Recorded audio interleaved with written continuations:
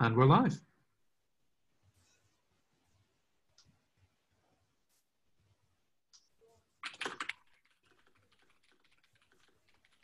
Ladies and gentlemen, good evening. My name is Fetherstonhaugh, and it's my enormous pleasure to introduce the participants in our first virtual social context of the law webinar, the subject being, does the bar need to communicate and market itself more in the modern world? The social context of the law series of symposia were originally devised by the late Master John Laws, Master Nice, who I'm delighted to see here this evening, Master Sheeman, ditto, and the late Master Scruton. This is the first symposium in this series since the death of Sir John Laws only a few months ago, which was a matter which was a huge sadness to this inn, given that he'd been a past treasurer and had played a pivotal role in its running. So it's especially significant to us that we mark his death with this symposium. Now, the purpose of the social context of the law programme as a whole, which is open not merely to members of the inns, but also to the general public, is to enhance an understanding of the law and its social importance through open discussion of difficult questions that the law is asked to address, and concerning which there may be equally plausible but conflicting views. So it takes the form of a discussion between expert speakers with questions being posed by a moderator.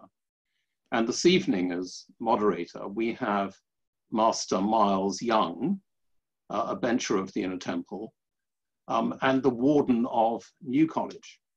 Now, Miles obtained first-class honours in history at New College and went on to have a brilliant career in business, ending up as chairman and CEO of Ogilvy and Mather.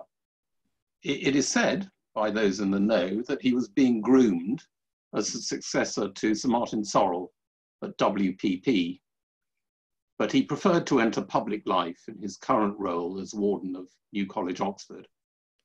And then our two speakers are John Shaw. John is the Chief Strategy and Innovation Officer at Superunion, and John had a career across various brands and communication in agencies such as Weed and Kennedy, Y&R, and Ogilvy and Mather, where he became joint head of planning globally. Over the years, John has worked with many leading global brands: Microsoft, Nike, Coca-Cola, Disney, Amazon, Huawei, Vodafone, Shangri-La, and British Airways. So a wealth of experience to bring to the topic this evening. And then our second speaker, Master Helen Davies. Helen is joint head of Brick Court Chambers, succeeding, although not immediately, Sir John Laws himself.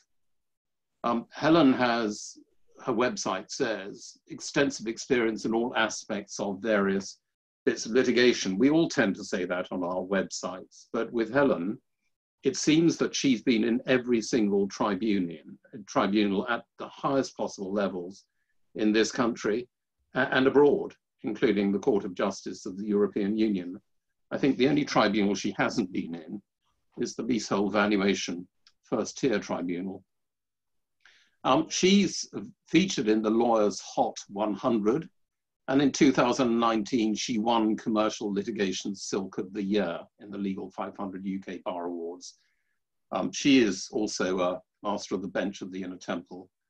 She's a good friend. She's a trustee of the Council of the Inns of Court, and none better than she to represent, as it were, the profession in tonight's discussion. We're particularly grateful to Miles, John, and Helen for speaking virtually to us without the usual carrot of a nice dinner to follow and a nice drink beforehand. I'm also very glad to welcome so many of you, members of the public, members of the Inn, and others, including very many students. It's good to see you here on the hottest evening of the year. Enough from me. I'll hand over now, please, to Miles. Well, thank you very much, Master Treasurer, and a good evening from New College, where I'm essentially the only man left standing, with 6 students and the dean and the chaplain in a college which is completely otherwise deserted. I'm so happy to be chairing this panel, and I would just add my own gloss a little bit to your remarks about the panelists. John's role in Superunion really combines strategy and creativity, so I think he will provide a very interesting perspective on our discussions. He's worked on many famous brands, and Superunion, I think you could drink your way through Superunion at the moment. You could start with Bacardi, you go on to Nespresso, and you could end up the next morning with Jägermeister and have a jolly good night out. And Helen seems also particularly appropriate to this session because she has an expertise in outreach. She serves on the Strategic Advisory Group, and what we're talking about really is an aspect of strategy. So our title within this social context of the law series is, Does the Bar Need to Communicate and Market Itself More in the Modern World? I suppose then the premise for tonight is that the perceptions and imagery of the bar, and indeed maybe the law, are things which do define its social context. And in the past, I have heard it described as an old-fashioned view, but a commonly held one, that the bar just doesn't need to advertise itself. It's probably not fair to label it as old-fashioned, because I don't think that view would be expressed so much these days after 20 years of a digital revolution, which has created an entirely different context, both social and cultural and economic.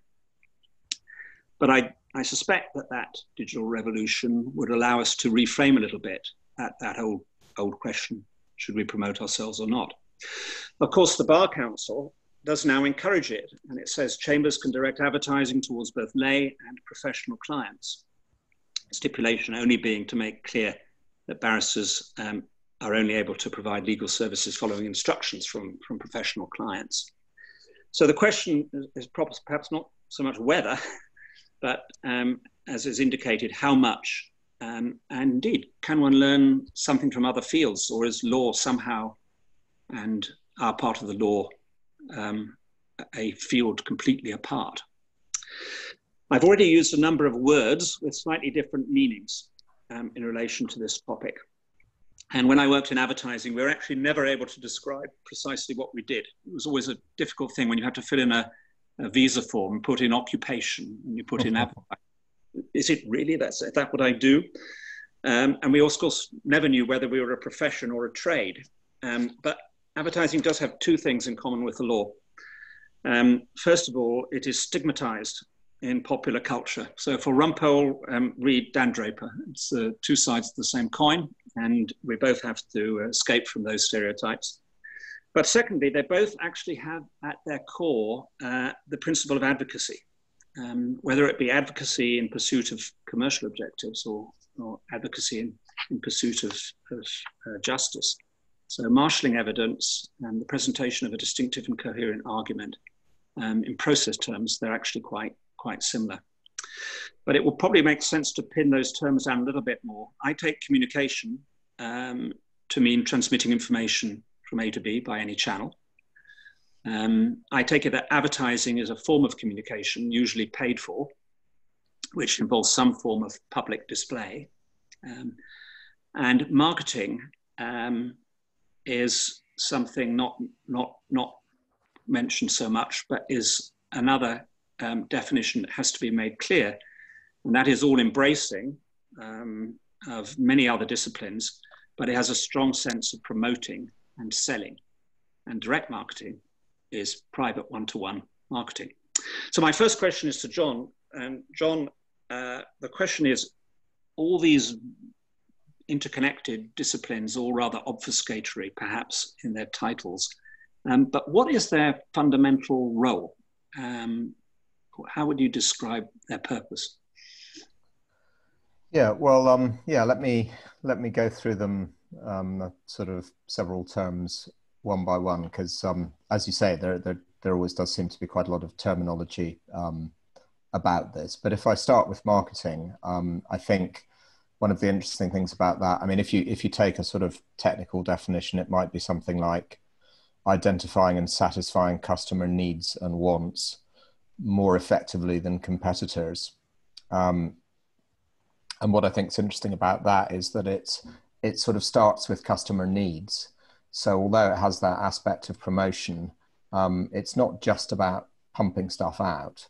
It's about identifying what people need or what they might want, even if they haven't expressed it, and then finding a way to satisfy that. And obviously, given that there's always competition, you know, even outside of business, there's always competition. It's trying to do that better than other people. So in a way, it's a system for, you know, to try and sort of promote an efficient satisfaction of customer needs. And of course, in the case of the law, it raises the question, well, who is the competition? Because for individual lawyers and firms, it may be other firms, but then there's also the question of sort of what does the profession compete with overall? But I think I would say that the marketing system wouldn't be there if it wasn't to some extent an efficient way of getting people what they want. And then the one that leads on to that next is, and probably the most emotive term that I might use is brand, because I think a lot of people in professions and various walks of life don't really like to think of themselves as brands or what they do as being in any way related to brands. And they possibly think of brands as being, you know, very much a sort of just a means of sort of pushing a product. But I don't see it quite that way. We quite often define brands in relation to products, and we think of a product as being something that sits on a shelf, maybe, or a service that exists on a phone, for example. Whereas a brand is something that exists in people's hearts and minds. So a brand is really the sum of is all about the associations you have of that particular thing. And those associations will lead you to regard it favorably or unfavorably. So when you see a can of like Heinz tomato soup or Cadbury's chocolate, there's all sorts of associations those trigger, which have come from all sorts of places, not just from advertising, but from possibly childhood memories and all sorts of things. And so I suppose in the context of something like the law, the question is, well, what are the associations that people have about the law, about individuals, about firms, and how do you manage them? And those memories and associations do very much go beyond. They're not just about consumer brands. They apply to Microsoft. They apply to Deloitte, which I'll talk about later, and so on. And then communication is really to sort of tell people that those brands or products or institutions are there. I think the great thing about communication is it builds familiarity. And we know from lots and lots of studies that familiarity builds trust. And it's just a simple truth that in business to business particularly, but in many areas, you're more likely to buy from, you're more likely to trust something you're familiar with, and you're usually more likely to buy something that you trust. And so it has a very simple role in a way of just building up that familiarity, although of course it also does more than that. And the way we think about communication is that everything a brand does is to some extent communicate. So when you step on a British Airways flight and you hear the Lakme music, which you've been hearing for years, but possibly too many years, but it still communicates, and it gives you an impression about BA, and it triggers all sorts of memories about BA flights that you've taken in the past, and so on. Or if you see the green and yellow of a BP garage, or you go into Westfield and you see the sort of carefully constructed world of a Hollister store or something. Not that you can do that really much at the moment, but that's all communication. And then finally, advertising. I think Miles has already defined that, but that's really a part of communication, which is particularly about paid media. It used to be most of branded communication. Now it's only a part, because there's owned media, so what you do with your own channels, and there's earned media, which is what happens in social media and so on, and things that you spread that take on a life of their own. And I suppose the benefit of advertising is that perhaps it's a bit more controllable than some of those other things. Sorry, rather long answer. Thank you, John. So, and I guess that what we're talking about is initially raising profile and awareness of a brand or an organization or a service. And Helen, does profile matter to a Chambers? I mean, how do you view it in your seat? Thank you. And first of all, good evening, everyone. I mean, as you said in your introduction, life, I think, at the bar has moved on very considerably since the days pre-1990 when we were not allowed to advertise at all. Now, profile does, or at least should matter, in my view, to most chambers for a number of reasons. Firstly, clients. Clients use websites as often as the first port of call to find out about the barrister that's been recommended to them by their professional client, the solicitor, so our professional client, the solicitor, and they look and they will look people up, and they will not only look at what we each individually have on our website pages, indicating which tribunals we've appeared in, not indeed the first tier leasehold tribunal, or what cases we've been in, but they will look more generally at the chambers as a whole. They will look at how the administration function is run, the support team. They will look at, particularly increasingly with American clients, they will look at what steps chambers are taking in the CSR sphere. They will look at policies in relation to equality and diversity. They will look generally at the place that the person working, that they are intending to instruct, is working within, to see whether that is something that fits in with their approach to many of those matters in some cases, and so on. So clients, it's very important. It's not just websites that clients look at. They also look at individual LinkedIn sites sometimes. And indeed, I've heard of clients who look at Twitter accounts. So we do all need to be a bit careful about expressing views on Twitter sometimes, not just because of what the Bar Council has told us to be careful about in relation to that. That's one category of person for whom profile for chambers is important, but they're not the only ones. Chambers should be worrying about their profile, in my view, when it comes to attracting talent, so attracting pupils or lateral recruits. Again, for most students, many of you who are on this call, the difference in information that's available to you as compared, for example, to when I came to the bar is huge. You have access to websites, LinkedIn, Twitter accounts to look up the chambers. And it's very important that we use those materials to convey, as far as we can, an image of what it is like within each chambers and how we might differ from some of the other places that you might be looking also to apply to. And the third group is staff, actually, also. It's again attracting talent within staff, but they will also look at what Chambers has on its website as a way of getting information in relation to whether this is a place that they wish to work or not. And chambers are small businesses, essentially, and so most of us want to attract staff who stay for a while. And so that's also important. So yes, profile does matter, but it's not just because that's a way that helps generating work. Yeah, that's very interesting. And just to take on John's point about differentiation when he was describing marketing a little bit, I looked at quite a few websites, including your own. It's an excellent website. And of course, you can do some interesting exercises. You can map websites by dimensions, formal versus conversational, aspirational versus practical, technical versus accessible, prestigious versus normal. I would say yours came over to me as rather prestigious in feeling, and you may be able to tell me whether that's subjective or not, but that's how I felt about it. But the thing that I really noticed about yours was that of all the websites I looked at, it had the best use of content. So actually the website is all about the delivery of content, and there's very frequently updated content, which is rather differentiating, actually, compared to a lot of the competitors that you have.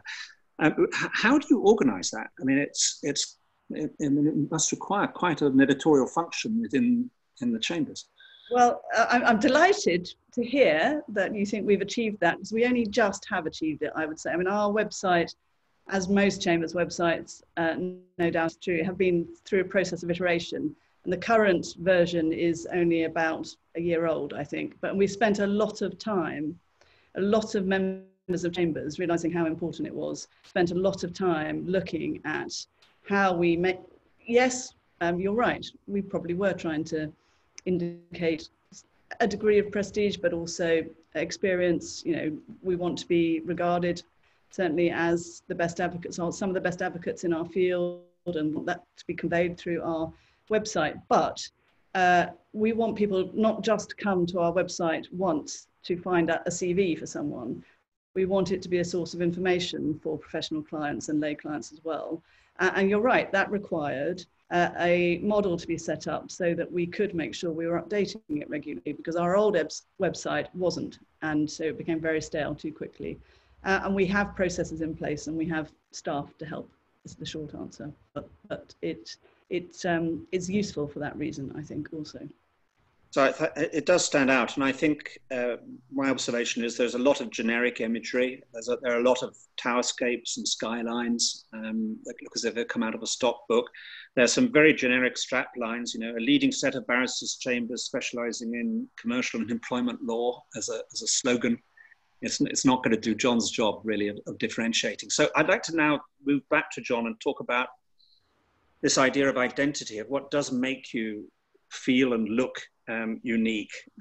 John, what role does identity play in profile building? Well, it's it's fundamentally about recognition, and there's a lot of evidence that suggests that in the marketing world it's very valuable to have a degree of sort of distinctiveness, that just being remembered and building up sort of memory structures, they call it, is kind of quite an important thing. So it does that, but identity also generates certain associations, and it's quite a subtle thing sometimes, but often an identity or an aspect of an identity, like a color or a logo or just a graphic or something, is repeated so many times, and you come across it so many times that it sort of accrues.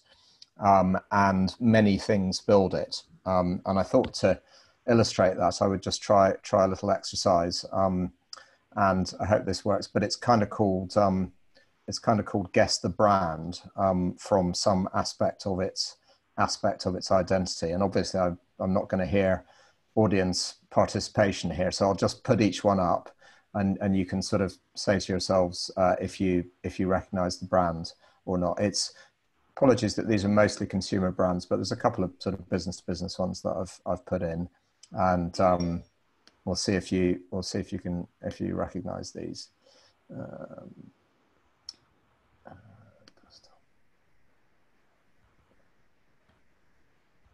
Hang on.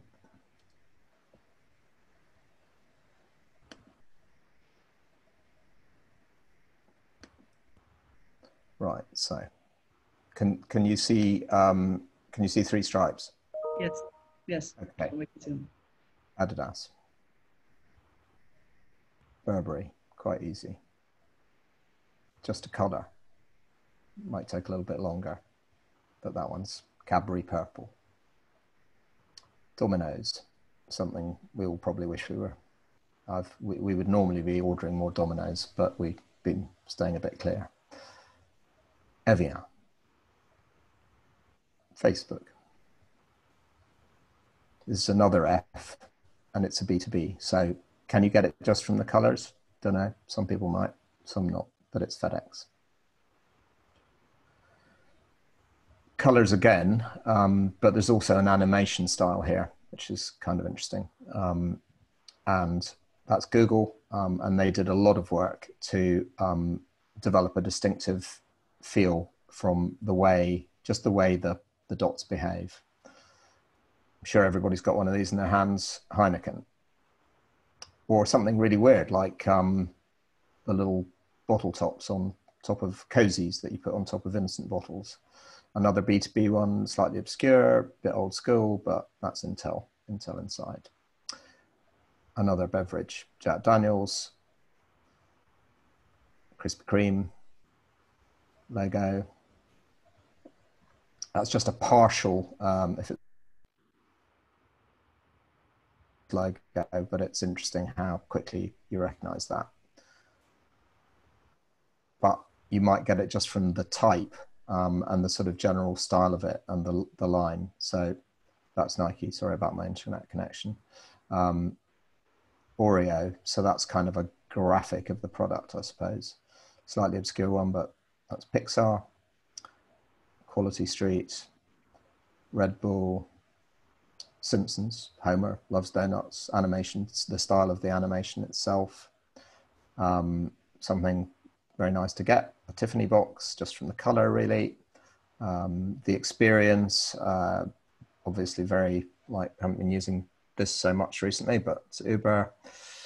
Virgin, and so that's Virgin Atlantic, and so there's a lot of stuff in there, like uniforms and a certain sort of confidence about everything. Windows. Sometimes it's a person, again, that defines a whole brand. So if you know that that's X, you probably say, okay, X Factor, Simon Cowell. Just an icon that you use all the time. Young people, unfortunately, because I've done some work with the BBC, but young people tend to use this a lot more than the BBC these days. Or a tagline, which is Zoopla. And so what's kind of interesting is that all these things contribute to an identity. It's built in so many different ways. And this is the sort of stuff that people in my company think about. Just how can we build up, how can we use these things in intelligent ways to build up recognition, to build up the right associations, and ultimately to sort of build a brand that people are drawn to. And then as a final little exercise, this is really just a question of, like, what can you do with a logo, and what meaning and what associations can you generate just from a very, very simple logo. So if I ask you to think for a moment, like, what does that suggest to you, and why is it working in that particular way? And I would propose to you that it suggests quite a few things, because it suggests motion, which is good for an athletic brand, because of the swoosh itself is sort of feels like it's moving, but there's also a forward lean on the lettering. It's very, very powerful, because the type's compressed. It's in capitals. It's sans serif, so there's no sort of flowery bits. And often in the early days of Nike particularly, they used a lot of black and red. It might, to some people, mean victory, because Nike is the Greek goddess of victory. And interestingly, probably in the old days, not many people really knew that. But nowadays, as Helen was saying, because everything's so connected and because everything's so available on the internet, the fact that the Nike name means victory, even though it's an obscure Greek goddess, can be very, very widely known by a lot of people in a second, by searching on the internet. And if you're at all interested in Nike, you can go to Wikipedia or whatever, and you can find lots of things out. It's positive, it's a tick. It's designed to be very visible. The swoosh, particularly without the Nike word, is very, very, very visible on shoe. So it's very visible when an athlete's winning a race on a track, and it's pretty visible in store. It's not really like other ones, so it builds that distinctiveness. And finally, it's a bit aggressive, and all because it's a bit sort of pointy, and that's part of the brand too. And so all of that just seems to be coming out of a very, very small thing. And this isn't to say that every chambers or every entity in the law should have to sort of think about all of this in such minute detail all the time, but it is just to show that the sort of detail matters in a way, and it does build associations.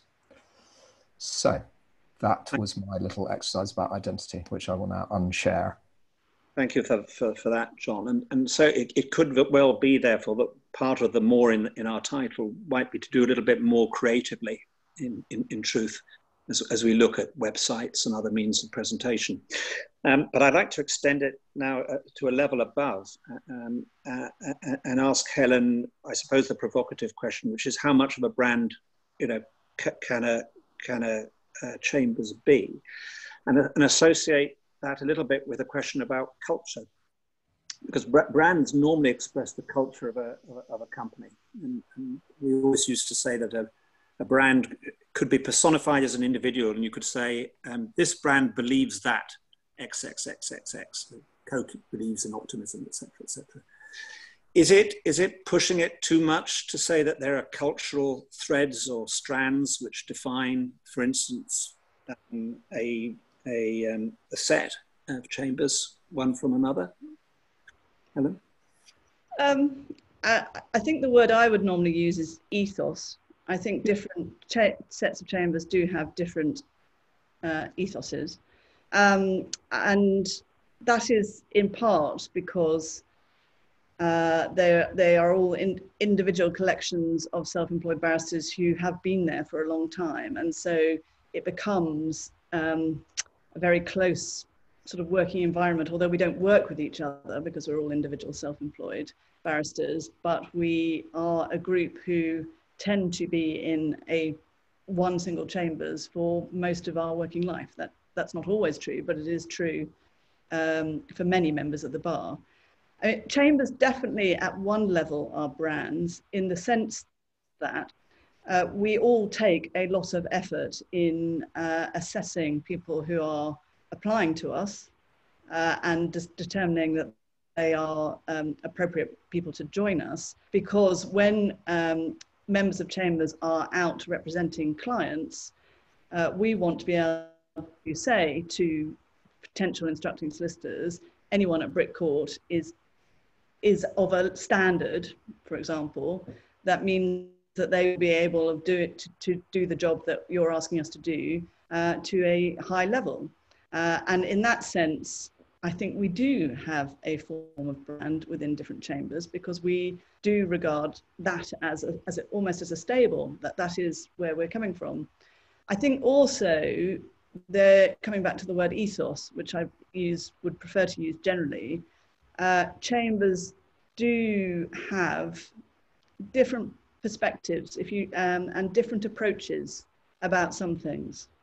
And so one of the challenges of redesigning the website, which we've just been through, for example, is how we try and convey some of that individuality of a set of chambers to the three groups that I mentioned, being the people who we are trying to speak to, communicate with through our website.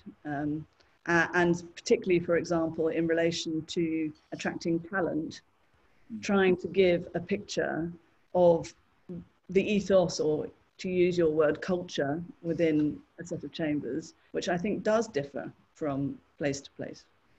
Yeah, no, I think that, and it creates this very interesting tension in a way between the collective and the individuals, doesn't it?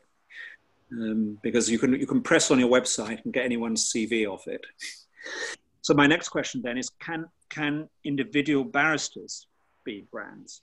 I mean, in the industry that John and I worked in, it was very clear that there are individual people brands, and Master Treasurer referred to one earlier.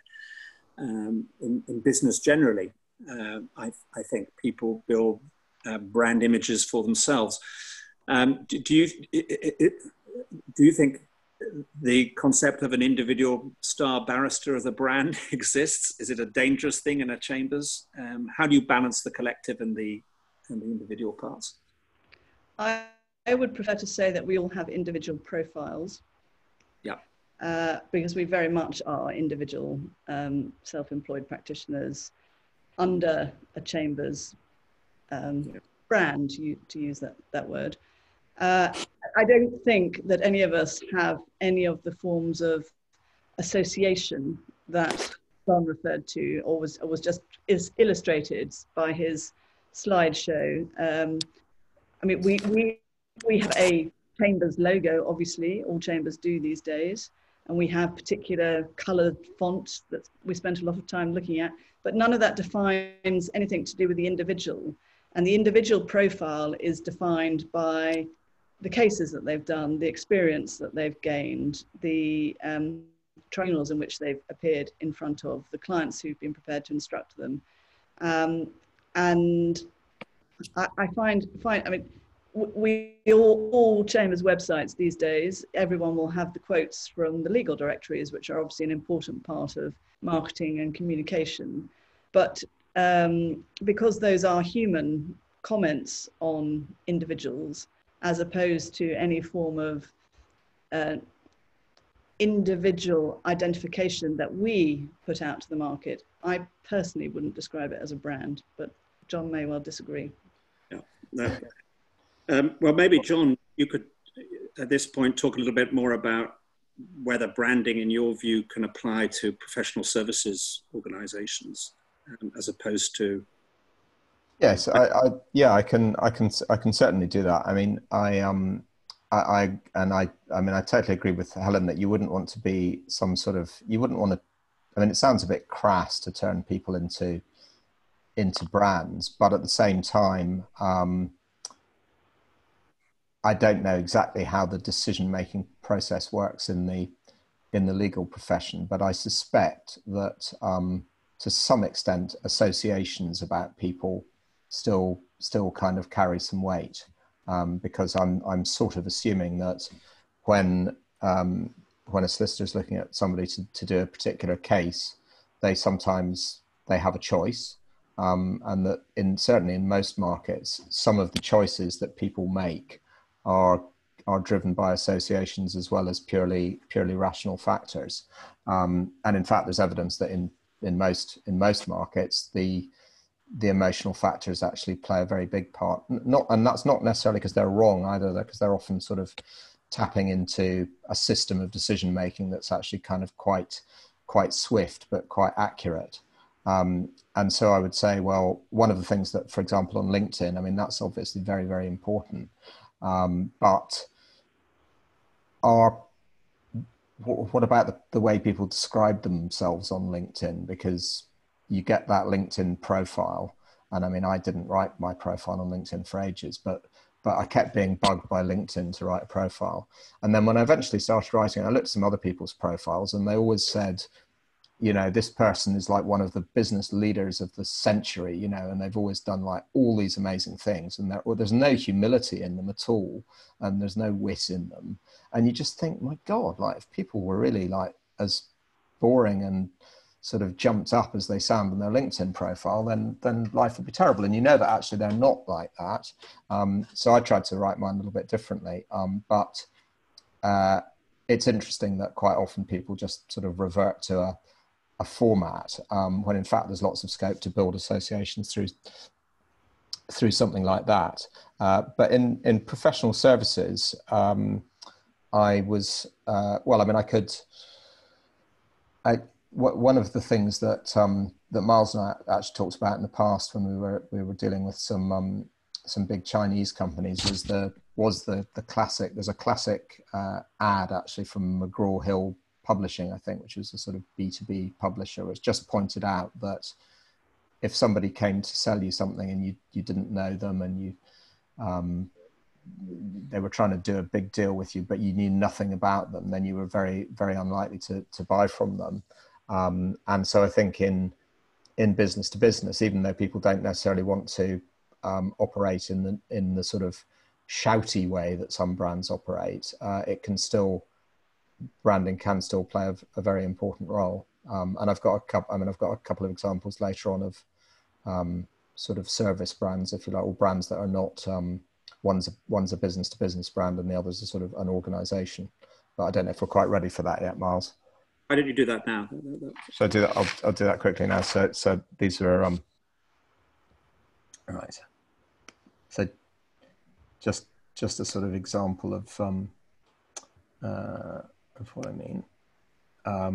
So the first one is Deloitte, which is a client that we've had. I didn't work on it personally. It's but I know a little bit about it. And Deloitte's an interesting one because, you know, when I was leaving university, you know, accounting was, or accountancy as it was called, was not, you know, it was not the most kind of necessarily glamorous profession. And I wouldn't say that the accountancy firms had much of an image or a sort of allure to them. It was quite a sensible decision if you did it. And Deloitte for many years was like, you know, one of the big four accountancy firms after they'd all done their mergers. They had a consulting division, and they brought it, they sort of brought the whole company together really around this little symbol, the green dot, which was quite memorable at its time and very much established them as sort of one of the, you know, a good company within the big four. But then a few years ago, they came to Superunion, one of the companies that's now Superunion, and said, well, actually, we've got a bigger ambition, and we want to be like pretty much like the best professional services firm in the world. We don't want to be known for accounting or consultancy or any one of those things, but we just want to seem like we're a great firm.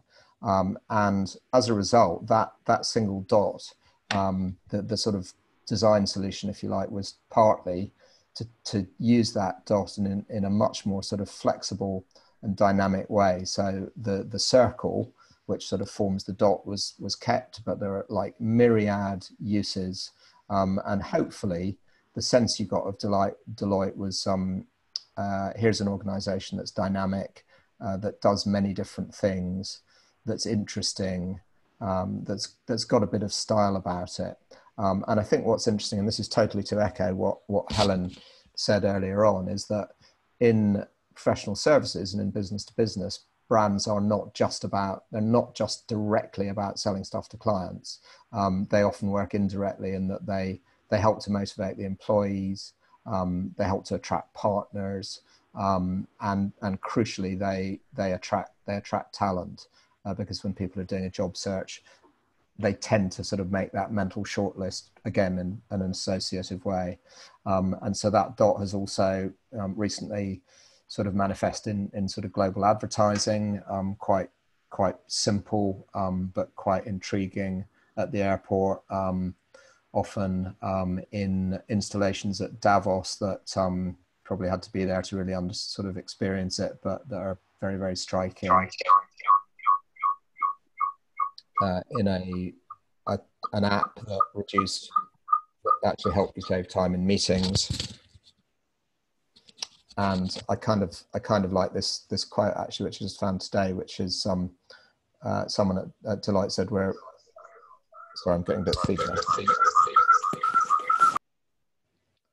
We're the first and last name in professional services, but having a name around a real person makes a difference. And that sounds like it's a good, you know, it sounds kind of quite like the situation that some chambers find themselves in the law, that yes, people are people and they're individuals, but also there's an opportunity to have something around that, so that you can feel a part of something. So that's Deloitte. And then the other one I just wanted to mention was BBC Two, just because it's interesting in that it's an organization. And again, for BBC Two, the branding of it, or the identity of it, plays a role that isn't just about sort of attracting people to the channel. There's also kind of subtle connotations of, well, actually BBC Two is an interesting thing, and therefore in a way it's, you know, it's helping to sort of people feel good about the license fee and so on.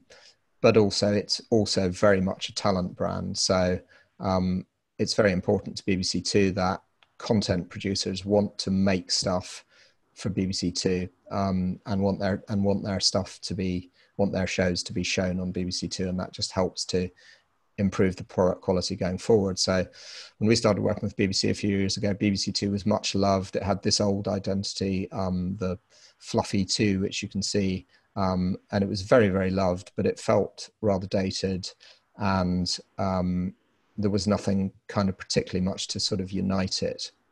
And so what you will see on BBC Two now is that there's a lot of different, there are lots and lots of different idents, but they're united by this device called the two curve. And the intention there is partly to sort of, I mean, promote the diversity of the channel in a way, and link the branding to the fact that there are different types of shows and experiences on BBC Two, but also overall to make it feel somewhat kind of fresh and interesting, and just that it's not a dusty channel, but that it's very much looking forward and breaking new ground in some of the shows it produces. And so you get you get quite a wide variety. So this ident might be suitable for something kind of like I don't know, a sort of geography, a travel program or something like that. Whereas this one would be more suitable for something fun and humor and so on. So, and that's really just to say, I think as I say, to sort of echo Helen's point earlier on, that building a brand is not just about touting your wares directly to clients. That's often a very important part, but it's also about decision making is quite a complex thing with many factors, and it's about building every step a little bit of preference towards your particular institution. So it's quite interesting because the Inns have caught our professional membership bodies, and there's a very clear difference if you look at the way in which the Inner Temple is branded compared to, for instance, Gray's Inn, just to take one example. So the Inner Temple has obviously been through a rebranding exercise. So it's done the sort of the BBC Two job that John's just described. We have the Pegasus reframed, and it comes over as a progressive brand somehow. It's got clear colorways that are quite sober, dark blue. It's got a clear typographic identity. If you go to Gray's Inn, it's a mishmash of colors. It's much more aggressive in your face. It's assertive. And the slogan, because there is a slogan which in itself is quite a edgy and kind of sometimes dangerous thing to have in this area, is make your mark. So it's sort of unbelievably sort of ambition seeking. And so it just feels, well, to use the word ethos, it just feels like a completely different ethos. So is that is that real brand differentiation, do you think, or is it just accidental? Is that for Helen or for me? Either, yeah. I hope it's real brand differentiation. We, as Guy mentioned, Master Treasurer mentioned, I sit on the management committee of Inner Temple as well, and we spent a lot of time at the management committee level, and also we had a special communications committee looking at it, and we spent a lot of time trying to get the right message about Inner Temple into the website. And I'm delighted actually to hear, as I'm sure Master Treasurer will be, to hear you describe it in that way, because it appears that we have succeeded. Yeah, no, very much so. Well, let me raise it another level then, because this seminar is about the social context of the law. And what about public confidence in the law as an aspect of social context? So we all remember those dreadful headlines. If you go to the Bar Council and look at whether it promotes itself as a brand, the answer is a convincing, resounding no. There are three words: integrity, justice, excellence. That's it. No, they're not defined. They're not explained. They look as if they've been randomly picked out of some lexicon. So in a society which is increasingly questioning elites, which include elites like this, is that enough, do you think? Or do you think there's a branding role, as often happens in other industries, where the business itself has to be defined, explained, defended, or promoted in some way? I think this is a complex issue. The Bar Council is a representative body. It is a representative body for barristers, and it has a lot of initiatives that are supporting barristers and barristers' chambers in developing their work. And whether they need or don't need a brand, I'm not sure, because they are not individually attracting clients' talent as such. They are more representing people who want both to come into the profession in some ways, but also those who are there. Chambers and indeed Inner Temple, we do have more of a general brand. But we also have it's difficult for any of those institutions to step into a political arena at all. And I think, speaking for myself, certainly looking at it from the Chamber's perspective, it's important to have regard to subliminal communication rather than direct communication in many of these fields that you're describing. So subliminally, one of the things that we want to try and get across through our website is that we are all individual, human beings, and we are real people and hopefully nice people to work with.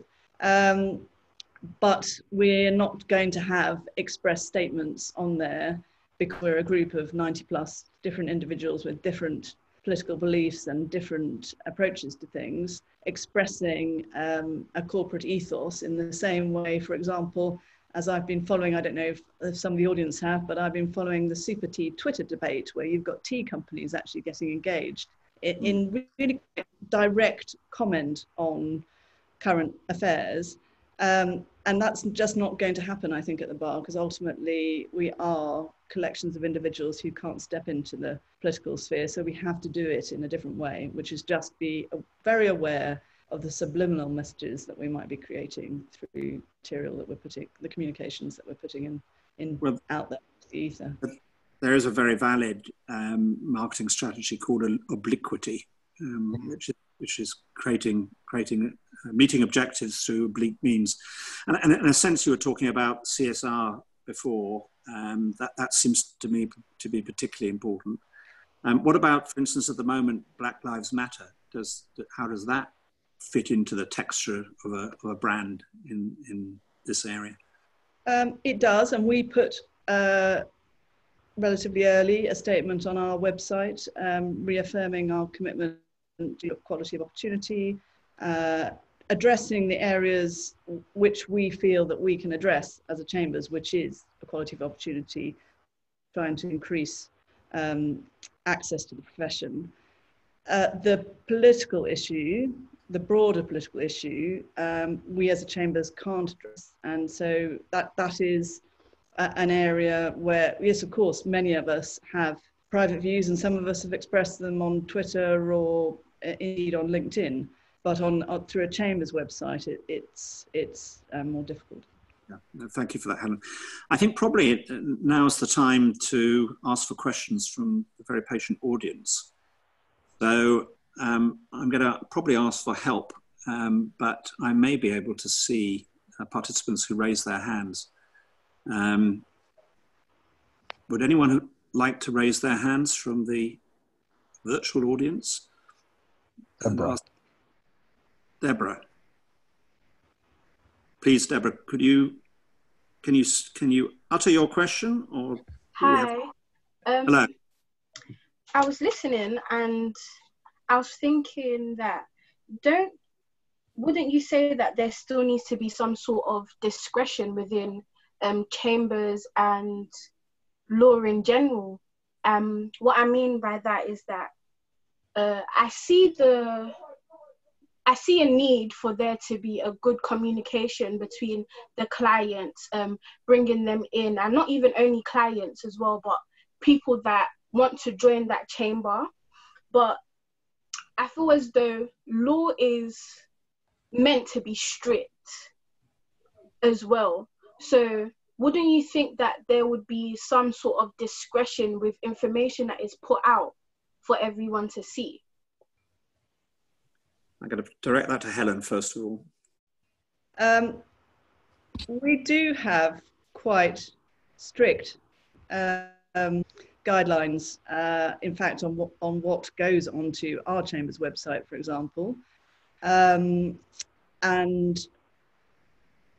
because, I mean, in a way, there is a Chambers brand. I mean, we have regulatory obligations, so we are obliged there are certain rules in the BSE handbook that apply in relation to anything that any barrister puts on a website, or indeed equally can apply to social media if the barrister is identifying themselves as such, so certainly on LinkedIn.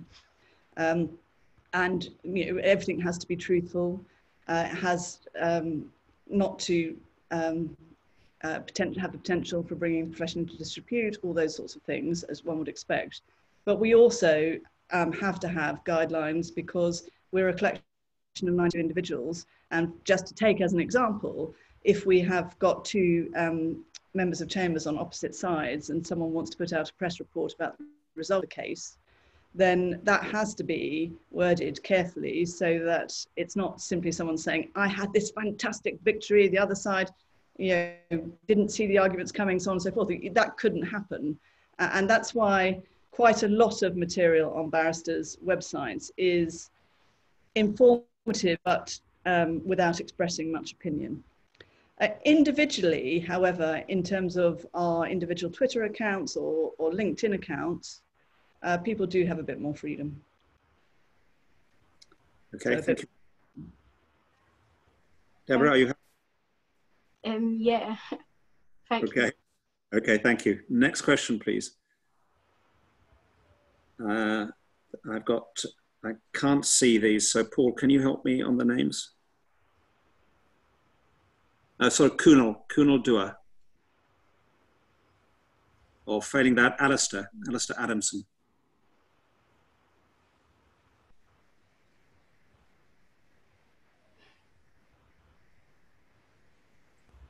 Paul, can we admit either Kunal or Alistair? Hello, I think both Kunal and, in fact, Kunal is ready to go if you'd like to speak up. Yes. So my question is for Master Davies. And so do chambers have an advertising or marketing budget? Do they engage advertising and marketing agencies? And do they have a person dedicated or not looking after that particular function? The answer, certainly in the case of my chambers, to all three of those questions is yes. We have a marketing budget, and I expect most chambers now have some form of marketing budget. We did engage agencies to help us redesign the website, and we have full-time marketing employees in chambers. And I think that will be true of most large civil sets, certainly. Whether all of those are true of all sets, I wouldn't know. Thank you. Thank you. And then the next question. Kunal. Oh, Alistair, sorry. Sorry, hello. Thanks for the very interesting talk. My question is for Master Davies. I was just wondering, I think most brands would probably agree that social media presents the biggest opportunity for their growth. What do you think on the individual level, so for individual barristers, are some perhaps well-advised uses of social media and some uses of social media that may better be avoided? I think well-advised is using social media to enhance your profile if you can. So for example, it is now a way, and I should hold my hands up here. If you look at my individual social media activity, I'm actually a very late adopter, but it's a way of self-promotion in some ways. So it's a way of publicizing cases that you have obtained a good result in. It's a way of publicizing articles that you've written or books that you've written. So putting material out there that is relevant to showing your developing experience and ability to take on cases. It is also relevant, I think, in terms of any other activity you're undertaking. So for example, I did actually tweet something about tonight. So I'll retweet it in a temple tweet about tonight. So where you are, it's a way of increasing your profile in that way. The area to be dangerous, that you should avoid, and that is very dangerous, is commenting either on, well, on political matters. There are some, the Bar Council, sorry, the BSB have got guidance about the use of social media, which tells us all to be very careful about expressing political opinions via social media, in social media where you're identifiable as a barrister, certainly. And you do need to be careful about that. And I just recommend that anyone just looks up the guidance before engaging in that field. Thank you, Helen. John, do you want to add anything to that? No, that's great. I mean, I would just say that probably LinkedIn is a really important medium in this area. You can target very precisely in the commercial practice. You can target managing directors by discipline. But generally, for me, the thing about using social media is not to use it in a pushing way, but to use it in a pulling. In other words, to bring people in. And when you're using LinkedIn, that usually means good content. So it goes back to what we were talking about earlier, which is not just having a bland, blank CV, but having some really interesting material in it and having content that people want to read. So social media in itself is only a vehicle for promoting content in a sense. Right, that's who we've got next. We've got Nika and then Joshua. Nika first. Hi, good evening, and thank you so much for the talk so far. I found it very interesting. I just had a few questions, just in regards to chambers. So staying on the subject of social media, I've noticed that some chambers use social media a lot more than others. So I wanted to know, do chambers, when looking at pupillage applications or when considering pupils, whether it be for simple work experience or, for pupillage, do they look at social media profiles and make decisions based on that? And also, why is it that not a lot of chambers use social media, or why is it that some chambers use social media more than others? I guess that's probably for me again. On the first question, my chambers doesn't. But it may be that some chambers do. I don't know, and just in the same way that some employers do and some employers don't.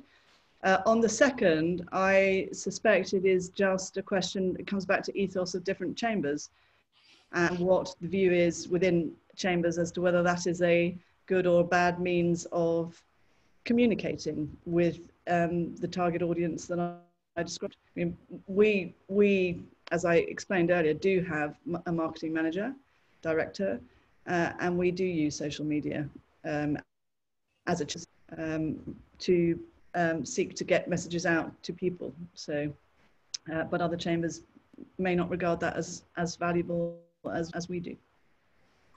It probably also involves an issue of time, I think, as well. To do social media properly, you need people who are prepared to commit the time to do it. And then it gets into an issue of authenticity, which I think is a real problem in this sector. So a CEO of a large global company can just about afford to pay for two people to do his social media, our social media. But it can't be like that. It's got to be done by the people themselves. So at the end of the day, you run up against time as an issue, I think. Yeah, so Helen doesn't have to answer all the social media questions, I would say, I think LinkedIn is a really interesting one for barristers, because, I sense that, you wouldn't want to, it's not very brash, LinkedIn, it's quite kind of restrained, and it's not too breathless. So there's a real opportunity, I think, to, as Miles said, if you ever have written anything that might be of interest, then LinkedIn's a good place for that to sit. And many sort of personality-driven brands in the rest of the world are, the content doesn't necessarily just have to be about your own subject directly. So if you take Stella McCartney, for example, there's lots of stuff comes from Stella McCartney that's not about selling clothes or about fashion directly. It's just interesting, and it gives you a sense that that brand kind of cares about certain things. And obviously you can't go near politics and things, but there is probably an opportunity on LinkedIn to just convey a little bit of your personality and aptitudes, as long as you're kind of careful about how you do it. But it does seem quite sort of untapped territory often, because I imagine that if you And most of the time, if you look at business LinkedIn pages, they're just not very interesting, and they're all very, very similar. Thank you. Thank you, everyone. So Joshua next. Hello. From my experience, a lot of chambers seem their advertising on their website seems quite passive advertising. They put things on their websites for then potential clients, both professional and lay, to review. With the introduction of, as you say, marketing teams within chambers, do you think we'll ever get to a stage where chambers and maybe even individual barristers have more active advertising and putting themselves out there for lay and professional clients? Helen? Well, we may do. So one of the large commercial sets, not my own, last year put a lot of videos on their website of individual members talking about the different practice areas. We personally didn't think that was the right way to go. We didn't like it that much, but they are very fond of it. So I think it all comes down to, again, the individual view of different chambers and individuals as to how they want to do it. I don't think you will ever see barristers' chambers running TV ads or ads on the sides of buses or anything like that. It's all just a question of how proactive, I suppose, the website is. And we are all increasingly using websites, LinkedIn, to market seminars that we're doing, putting videos up of those seminars. We're becoming a bit more progressive in that sense, not just direct informational reports. But that's in part because the technology has just got a lot better, so it's easier for us to do so. And Joshua, I can add in one more slightly cynical comment, which is when I first came back to Oxford, I looked at the colleges' websites, all the colleges, and thought, why do they all look the same? And the answer was that only 2 agencies had worked on them. So the same people were designing these websites. They may have been designing them for different clients, but there wasn't much breadth. And in my brief research in this area for barristers' chambers, I noticed that there are 2 or 3 agencies that specialize in them. So part of it is going to a small group of vendors who will produce the same old. And I suspect one answer to our question, our exam question today, is one could do more just by opening up the creativity a little bit to a wider variety of vendors. Yeah, I would just say that maybe I mean, I kind of think probably it's a little bit like restaurants. If you're thinking of like if it's a prestigious restaurant, it was like advertising at you the whole time, you'd probably be a bit like nervous about that.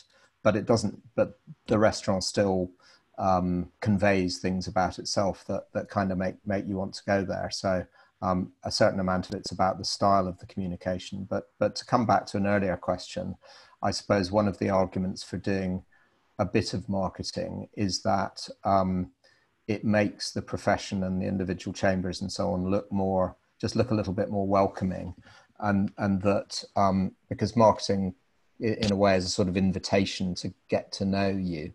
And so that might help a little bit with the distance that perhaps some people might feel from the profession, in that I imagine sometimes it looks a little bit, it might look a little bit, if you don't know it well, it might look a little bit difficult to get into and sort of quaint in some of its practices and so on. And in a way, marketing, if it's done well, can just sort of express a bit of openness and invitation, which I think could be a good thing. And now there's been a very patient hand raised by Master Nice. I shall now call Master Nice to ask a question, then move on to Deborah. Thanks. It might help people, particularly the students, to have some idea of what went before change, why change came, not in order to undo change, but to just be quite sure that change was a good thing. The well-meaning dinosaur in the age of no advertisement would probably have said that without advertisement, it was possible to make the entire bar available through the medium of solicitors and through not insider knowledge, but through private knowledge and conversation. It's possible to make the entire bar available to somebody so that she or he could get the best advocate at the best price for her or his problem and dilemma. Now, I'm not sure that that would have been the arguments that were raised, and no doubt arguments were raised in opposition, but that's probably roughly what it was. And I wonder if Helen and possibly even Master Treasurer, and I'm not sure if Master Sheeman's with us, would like to comment on whether the change has left us in that idealized position or not. Master Treasurer, why don't you? Geoffrey, that could well set the cat among the pigeons. I've got a few thoughts on that, and I was thinking about them as this very interesting symposium's been unfolding. I bet there are loads of barristers at the bar who all long for the days when we just weren't allowed to do any of this because life was an awful lot simpler. We didn't all have to spend lots of money on marketing consultants and on designing websites and all the rest of it. We were slightly ahead of the curve in chambers before the rules were relaxed, and we had 1,000 copies of a brochure printed, which was wholly anodyne. This is way back in the late 80s or very early 90s. It just said, in chambers we have the following people and we do the following stuff, and here's our telephone number. And the Bar Council, which was then the regulator, not now the representative body it is, got wind of this, and it ordered us to pulp the whole lot. And we did, apart from one copy that I filched away to put in the chamber's scrapbook. And those, I thought those were the easy times. The truth is, I think, well, this is a personal view, that none of us really has any idea whether any of this really does us any good. I mean, what we think, the way we think that we show how good we are is by going into court or by advising people, and our name gets put about because we're good, and not because we put statements on our website saying how great we are. We do use social media a lot. We tweet about our cases. We put those on LinkedIn. But again, I think the thing that really has purchase with us is just doing a good job. And I was wondering about the parallel with medicine. I mean, I wouldn't choose a doctor for an operation because he's got a great website. And I wonder whether that isn't also the case for the bar. So as far as I'm concerned, the jury is out with marketing. And I'm terribly sorry if that sounds blunt for you, Miles, and you, John, but it's the way I think quite a lot of us feel. No, I agree with you, you're a doctor, but I'm not sure about a private hospital. I'm going to take one more question from Deborah. Sorry, yeah, I was actually going to ask what Master Nice was speaking on, but the next question I had is that speaking on social media, how detrimental can it be to a barrister if they were to say the wrong thing online? I mean, it obviously totally depends on what you say, but there have been disciplinary proceedings brought by the Bar Council in relation, sorry, the BSB, sorry, not the Bar Council, BSB, in relation to certain things that have been said by some members of the profession. So we ultimately, we are a regulated profession and we need to comply with the regulation. And if you manage to say something that doesn't comply with the regulation, then the BSB will normally hear of it. Okay then, thank you. Thank you. I do see Sabika. So Sabika, would you like to ask your question?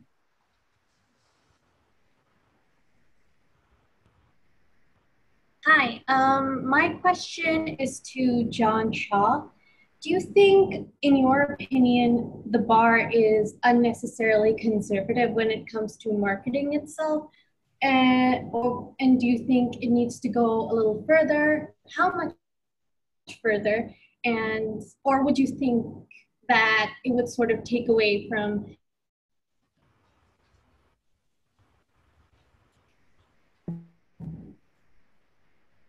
John, did you hear that? I didn't hear the end of it.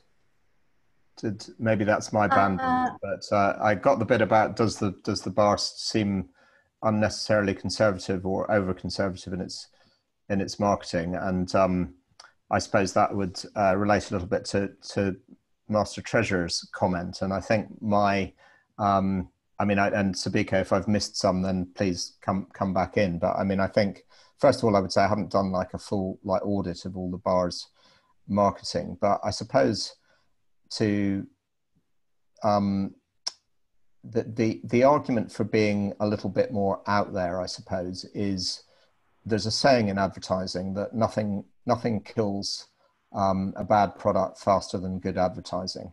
And that would slightly be my response to Master Treasurer, in that I think marketing and advertising and communication, what it does is it shines a light on something, on anything. So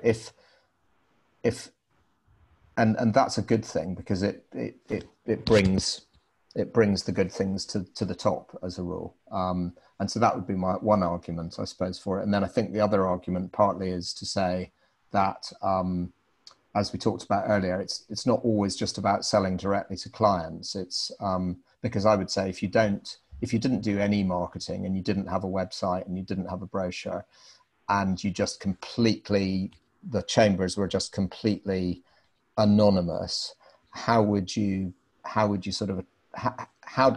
help talent coming into the bar? How would that help them on their journey? Because I think, to me, their journey is somewhat assisted if they can get to know a place a little bit. And it probably helps to match the right people up to the right chambers slightly.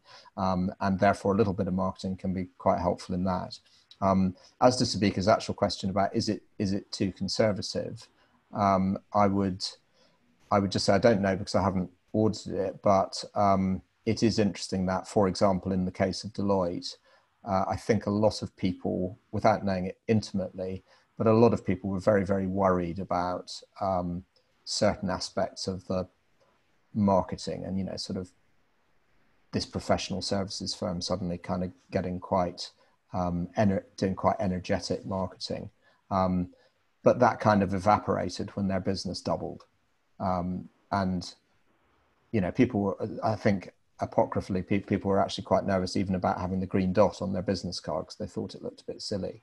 But it's funny how quickly you get used to things.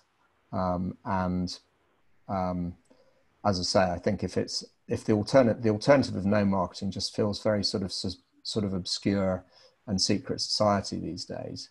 But I would not advocate super brash marketing either. It seems to me to be done in a very appropriate tone.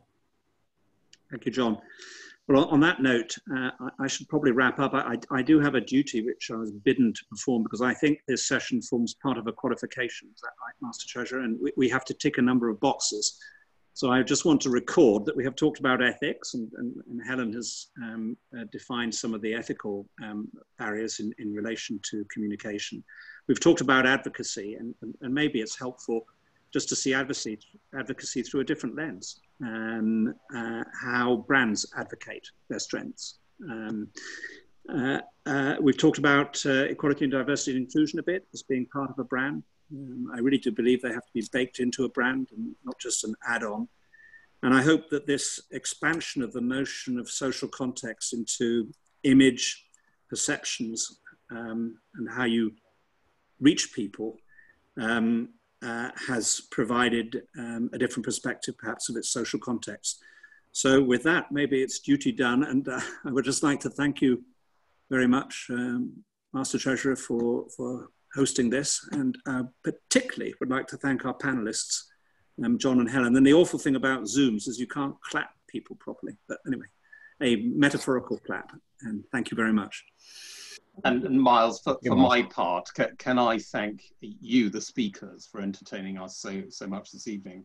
Miles, you speak with boundless experience and expertise in this area, and you handled all the questioning, I thought, brilliantly. You also introduced the word obliquity to me, which I'm very grateful for, and I have to see how I can use it. John, you made me think, and this will keep me chortling for a good while yet, that Gray's Inn was the Nike of the Inns of Court.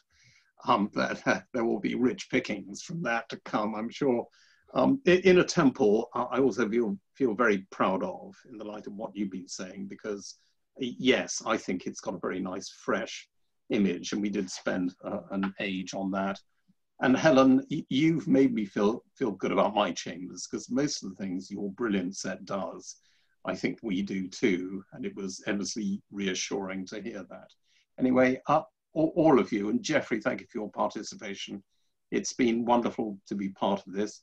All those of you who attended, there are 144 online at the moment. We're very grateful to you. Without you, we'd be speaking into a void, and it's been good fun. I hope you've enjoyed it. Thank you very much, all of you. Thank you. Thank you.